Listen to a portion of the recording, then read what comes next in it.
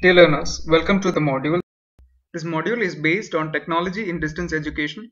In this video, we shall focus on the topics OER, accessing OER, and quality assurance of OER. Given here is a definition of OER from the 2012 OER Paris Declaration, which states that OER are teaching, learning, and research material in any medium, digital or otherwise, that reside in the public domain or have been released under an open license that permits no-cost access, use, adaptation, and redistribution by others with no or limited restrictions. Open licensing is built within the existing framework of intellectual property rights as defined by the relevant international conventions and respects the authorship of the work. The OER is basically one of the most important components in the ODL. For a fact, the OER revolution took shape in 2002 when the MIT launched its entire course material online and promoted a culture of open knowledge and learning. Now we shall discuss what does the 2012 Paris Declaration say about OER in simple terms. Open educational resources are basically teaching, learning, or research material. These resources can be available in any medium, print, digital, or anything. These resources are free for access to the public and they can be adapted or redistributed with some or no conditions. Next, we shall have a look at the benefits and challenges in using OER. Open educational resources reduce the cost, enhance accessibility, and improve the quality. OER are beneficial to both open and distance learners. The digital content makes it affordable and accessible. Most OERs are adaptable and can be used at the learner's convenience. OER also promote lifelong learning. The challenges in using OER is that the learners must have a basic ICT skill to find, use, or repurpose the learning material. Quality assurance of the learning material is also another challenge.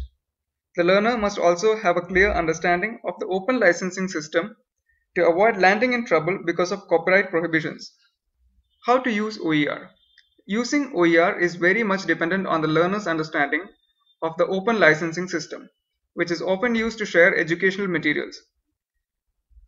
As long as the open licensing terms are respected, one does not need to seek permission from the author to access, use, or at times repurpose the content. There are basically three ways to use OER, which are reuse, revise, and remix. Reuse. This means that the learning material can be used as it is in the learning platform or environment. The only condition is that the user should acknowledge the author. Revise.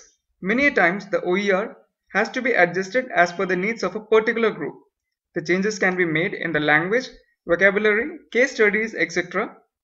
The only condition is that the CC licensing should approve revising. Per se, no derivative attribution does not allow revising. Remix. The process of compiling information from different open educational resources to create a completely new OER is called remixing. It helps to bring out a better material by putting together the best parts of different resources. But one has to be highly judicious while remixing because not all licenses allow remixing. There are certain search engines that specifically help the learners to search for OER. Given here is a list of a few of them. The CC search, which is also known as the Creative Commons search, is a search engine that helps learners find audio, text, video, music, etc. The OER Commons can be used as a tool to search for ready-to-use teaching and learning material from around the world. Google's Advanced Search. It helps the learners to find CC licensed content by allowing them to adjust the usage rights. Specific OER material can be found out using the keywords. Given here is a list of some of the major OER platforms and repositories. You can make use of them to find the appropriate open educational resources according to your subject, learning environment, etc. But before you use any material, you need to make sure that open license allows you to do so.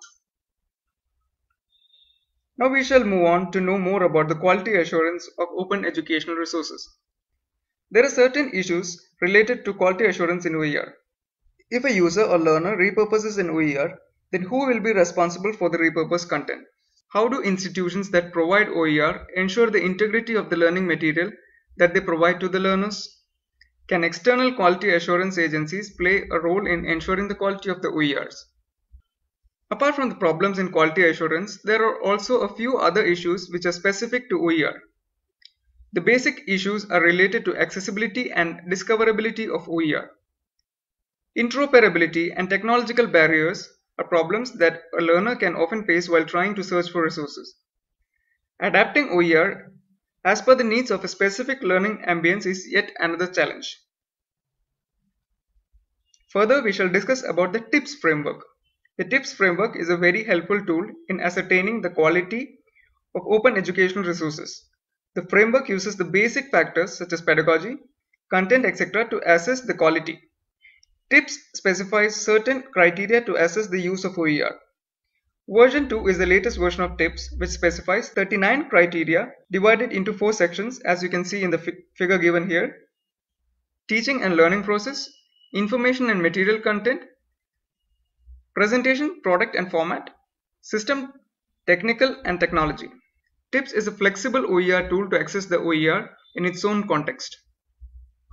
Here we shall see some of the TIPS guidelines for OER creation. The learners may present their ideas to teachers as prospective creators of OER. The learners or creators can reflect upon the ways to inculcate a culture of quality, and institutions can adapt the above guidelines to ensure the practice of internal quality assurance. Teachers should reflect on policies for future and ensure that the quality as a culture is nurtured.